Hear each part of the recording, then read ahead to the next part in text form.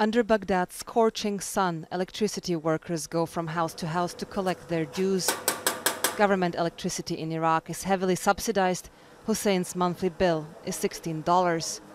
But like most Iraqis, people living in this neighborhood only get a few hours of electricity per day during the summer, and amid rising temperatures, their anger at the government is boiling over. Look at me, I'm sweating. You're talking to me and I'm full of sweat.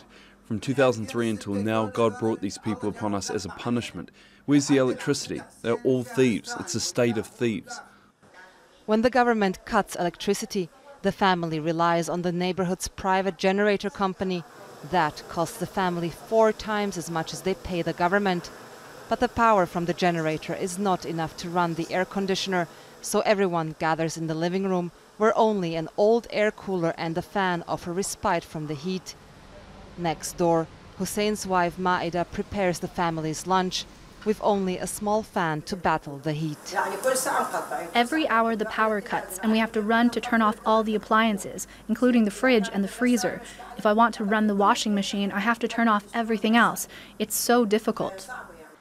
The family would be willing to pay more for government electricity if supply was stable. Some accuse the private generator companies of exploiting people by charging high tariffs. But this provider says his price does not cover the cost of fuel and maintenance.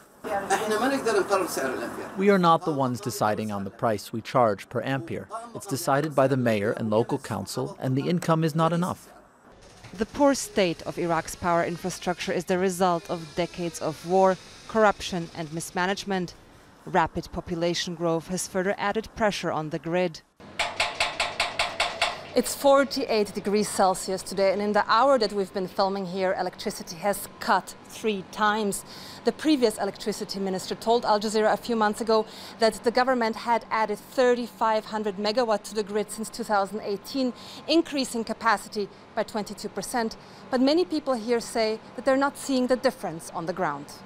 Earlier this month, the parliament formed a committee to investigate corruption in the Ministry of Electricity.